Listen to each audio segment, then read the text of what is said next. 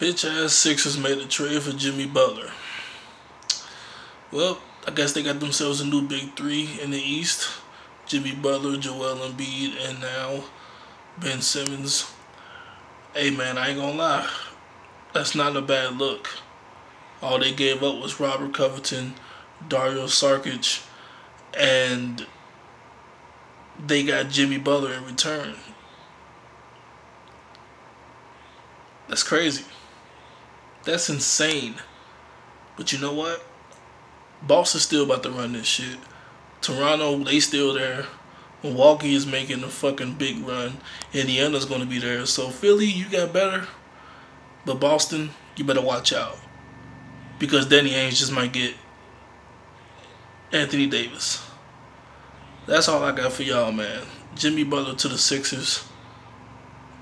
It just went down.